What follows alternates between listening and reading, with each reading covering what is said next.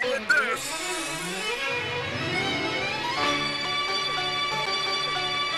No money.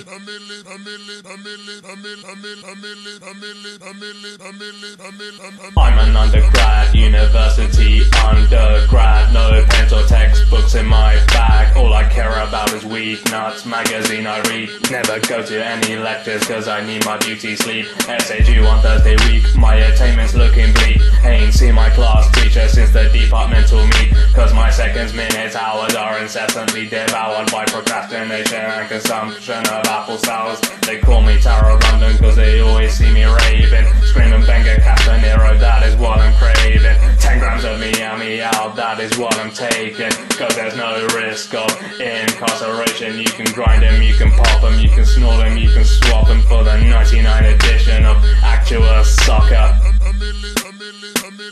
I think that I'm ill. Yup. Ulcers over here, ulcers over there. And if you check my tongue, it's covered in greasy hair. I'll see the uni doctor sometime after New Year's. I don't care as long as it ain't gonna rid a disease, an infection, a mother problem. If I wanna bang abroad without a condom, nothing, I ain't getting nothing. Brag about but I'm just another. I'm longing for some nookie, but I'm just another rookie in the game of life. Can I get a feel of your boobies? Take you to the movies, purchase you a smoothie, or maybe while we're both watching Saw 3. Yeah, that's right, Saw 3, cause it might get bloody and gory. Too far, just a little bit. I apologize if these lyrics make you feel sick.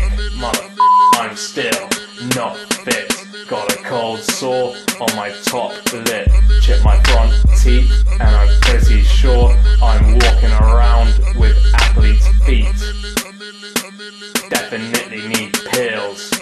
Yeah, see, I played football, rugby, hockey, tennis, cricket, frisbee, rowing. The beginning of the summer, I am javelin throwing. When I'm off the field, you can catch me playing friggin' cello, drums, bass, saxophone, and perhaps a piano. I toured with Rihanna and Jules Santana. Was a backup dancer for Hannah Montana. Did 55 dates from New York to Indiana. If you can't tell by now, I'm a compulsive liar. My ass is so hot cause my pants are on fire.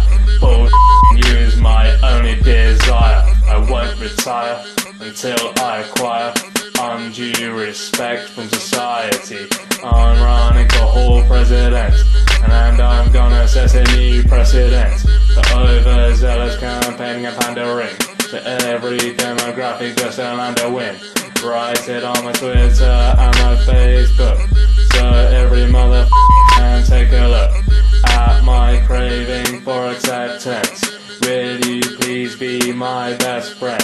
It's just that my self-esteem is very low, so I avoid being the genuine article. Consequently, I come across as an arse joker, mug, clown of the class.